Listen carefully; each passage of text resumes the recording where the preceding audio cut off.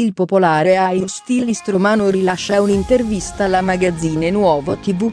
In una recentissima intervista alla magazzine Nuovo Tv, Chicco Nalli è tornato a parlare dell'ex moglie Tina Cipollari.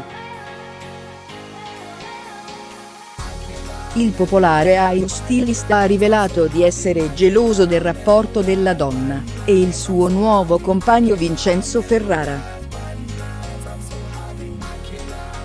Il parrucchiere ha confidato di aver conosciuto quest'ultimo che, da alcuni mesi, ha fatto tornare il sorriso all'opinionista di uomini e donne. Chicco, però, ha anche detto di provare ancora un forte sentimento per la madre dei suoi 3 figli. Chicco Nalli parla del rapporto tra Tina e Vincenzo. Non nego di essere geloso di Vincenzo, ma penso sia più che naturale. Ho amato tanto Tina, è stata la donna della mia vita, e vederla andare via abbracciata ad un altro uomo mi ha provocato un tonfo al cuore. Ha confidato il romano. Tina Cipollari e Vincenzo Ferrara sono una coppia a tutti gli effetti da prima dell'estate. Da qualche settimana le riviste di gossip parlano di matrimonio, ma, a quanto pare, sono solo dei rumor senza fondamenta. L'Avant vuole conoscerlo in modo più approfondito prima di fare il grande passo.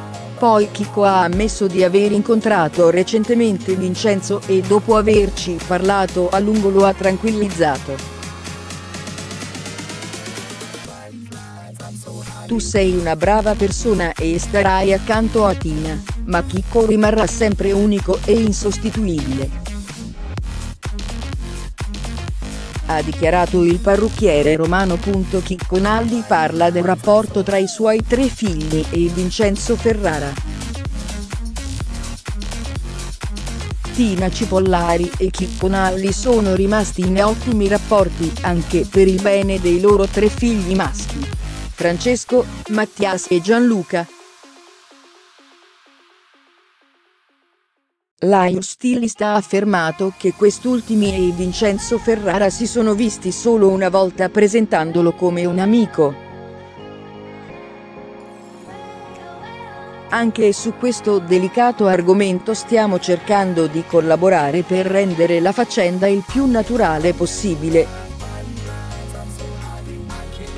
ha ribadito l'uomo. E mentre Tina ha trovato l'amore con l'imprenditore fiorentino, il Nalli è tornato single dopo un breve flirt con l'attrice iberica Mirga Garrido.